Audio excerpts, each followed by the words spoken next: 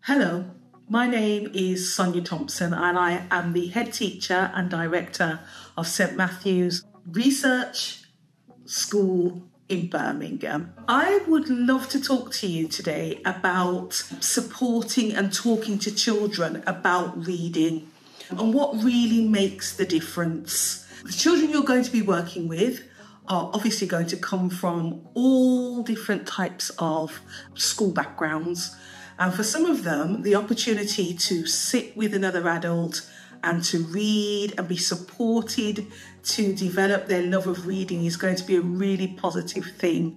We know that the research tells us that children who read for pleasure do well across the curriculum, and your role as someone who's going to be working with children is really, really important in supporting that process, because you're going to be part of that cycle of developing really strong readers, not just inside school, but also outside of school in the work and the role that you're doing. One of the things to really focus in on is the idea that book chats are going to be really important. It may not even be about reading a whole book. You may well build the relationship with the child around reading through just using the pictures, through talking about the illustrations, through making the connections, through getting the child that you're working with to share their views and share their ideas about what they're reading. And it may well spark some joy, it may spark something that makes them really sad. And that's all going to be great because it will give you opportunities to share thoughts and feelings. And as I said, make those really strong connections.